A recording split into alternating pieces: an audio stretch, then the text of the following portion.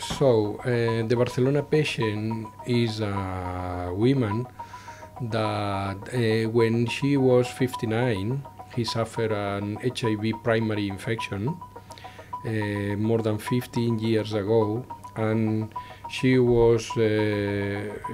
came to the hospital and she started the treatment, special treatment, during a clinical trial during 1 year, and she received antiretroviral therapy standard plus another drugs.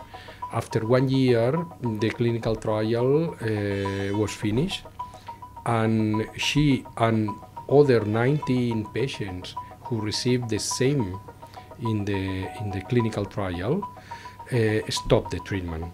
So 19, the viral load rebound. More than 15 years that she's totally in good health.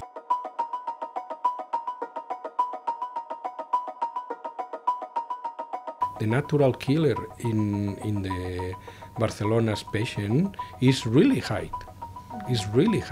This is the first time that we saw that the immunological system of a patient really beat the HIV infection. But 30–40% of the general population has these specific genetic markers. But besides, she received some drug, some intervention that really boost the natural killers. Barcelona's patient, the reservoir is going down for many years, and so we can anticipate that perhaps in the future she will be able to eliminate totally the HIV in her body.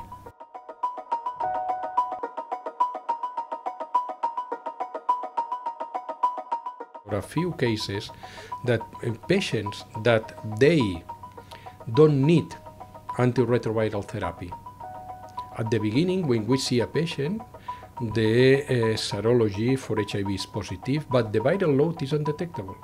The risk is that the Berlin patient, London patient, and others, New York patient, so they are HIV patients with a very severe malignancy and hematological malignancy usually, and they receive cytotoxic drugs.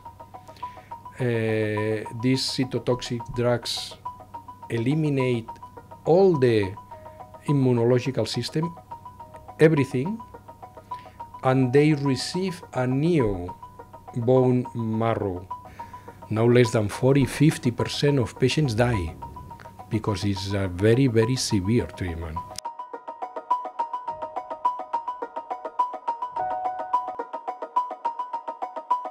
The next step, we are working in a clinical trial.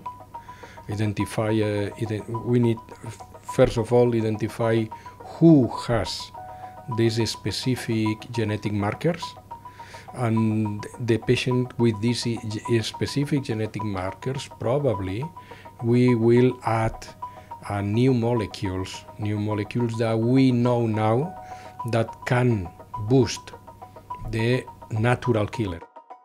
Hospital clinic is more than 6,000 HIV patients, and so this can be a proof of concept study with no more than 40 or 50 cases, and later in the future we will see. It could be a revolutionary news.